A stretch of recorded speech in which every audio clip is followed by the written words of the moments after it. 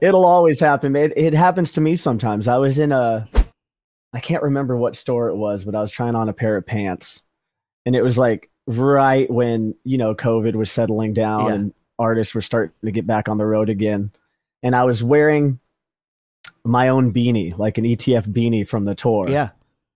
And the guy goes, "Oh man, I remember that band. Yeah. I wish they were still around." And I'm like, Yeah.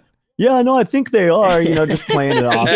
Yeah. People will quote our own song at me, be like, "Come back to Texas. It's just not this." Like if I post date somewhere else, and I'm like, "We literally just played in Texas 5 shows last month," and you're just like, that happens all the time. But that's the whole thing with this whole social media thing too. Is like what else could we do to get to people? It's super frustrating, right? I mean, you just wish that there was some sort of a deal that they could click and go, "I want to know everything this band does."